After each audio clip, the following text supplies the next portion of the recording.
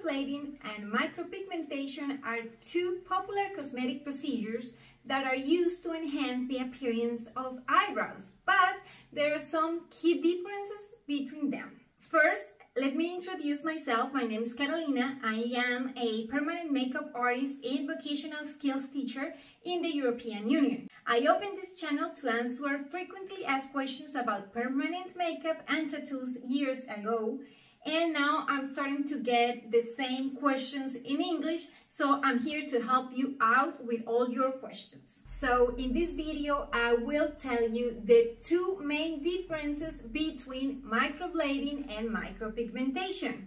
But before that, it is important to know that both microblading and micropigmentation are under the PMU, permanent makeup umbrella. People also call it semi-permanent makeup. The terms are used indistinctively. Also, you got to know that PMU is under dermopigmentation. That means that microblading, micropigmentation, and tattoos are cousins. All three consist of introducing the pigment into the skin with a needle. Dermo from dermis, skin, pigmentation from pigment that gives the color. Having that clear, then there are two main differences: tool and depth. I almost forgot. If you feel the information I am giving out is useful, please help me by subscribing to my channel, commenting, liking, and clicking on super thanks to donate to the channel so I can continue to make these videos.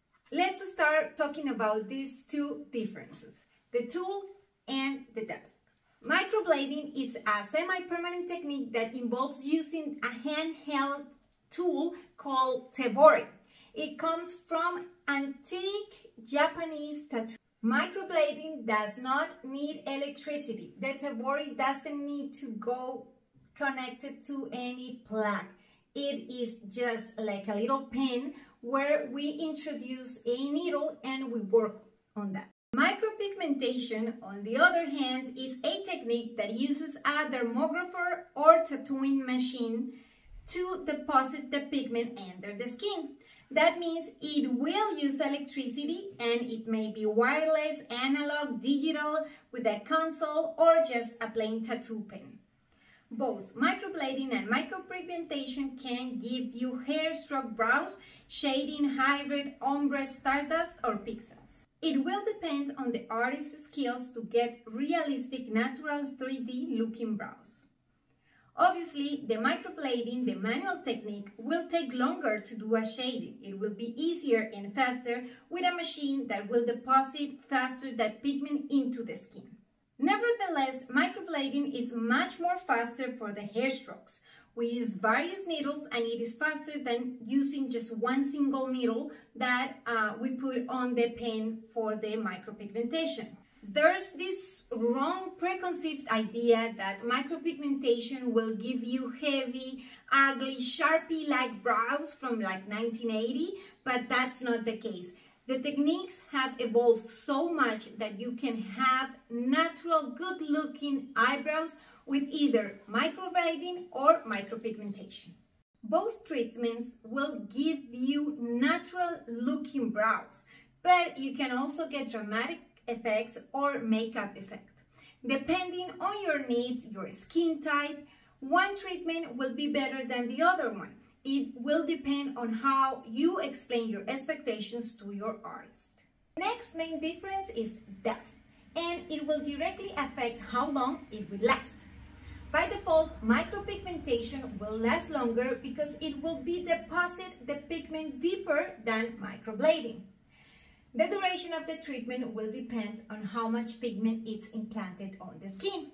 More pigment, more color, hence it will last longer. The pigment does not disappear just like magic. Instead, the color will start to fade, and that's when you will need to get a retouch or a color refreshing. Microblading hair stroke will last the least. So if you want it to last longer, add some shading. It will help with color retention and also with the definition of that shape. For example, if you are a blonde and get a very pale brown with hair strokes, it will last fewer than if you use a darker color and some shading. The fading will take longer on the second option. Obviously, it's easier to go to nothing from these hair strokes, which you can barely see, to one that you can see really a fine form and shape, and it will take obviously longer for this one to fade than this. Microblading typically lasts like a year before it starts fading and requiring touch-ups.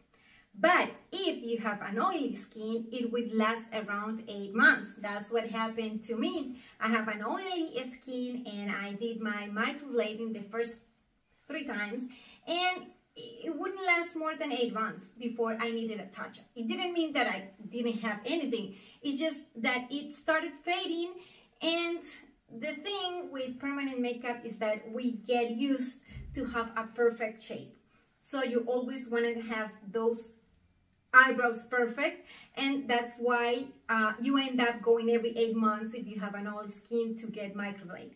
So after I did microblading 3 times, I was tired of going through all the process every 8 months, so I decided to do micropigmentation with a makeup effect. So that means that my eyebrows are always perfectly shaped and designed, and it will last longer. The last time I did a touch-up, it was 18 months ago, so that's a pretty big difference. As I just said, micropigmentation will last longer than microblading, but it will also require touch-ups every year and a half. Usually my clients come every 15 or 18 months for a touch-up.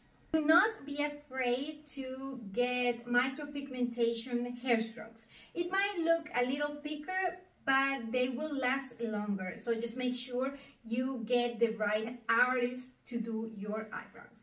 That takes me to the end. Let me know if you have any more doubts or questions about permanent makeup, either microblading or micropigmentation, to make new videos on those questions. Remember to subscribe, comment, like, and donate to Super Thanks. See you next time.